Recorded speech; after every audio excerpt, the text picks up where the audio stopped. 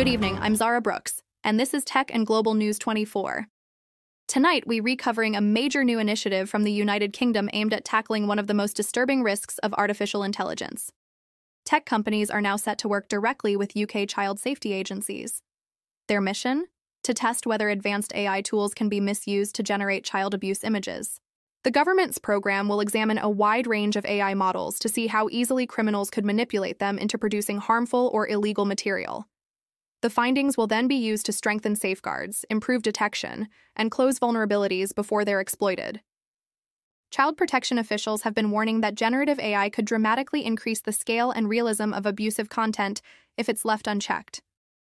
The tech firms involved say they support this effort and will use the results to build safer, more responsible AI systems. Meanwhile, digital rights groups are calling for transparency, stressing the need to balance child protection with privacy and ethical testing. The UK is calling this a critical step toward preventing the next wave of AI-enabled abuse.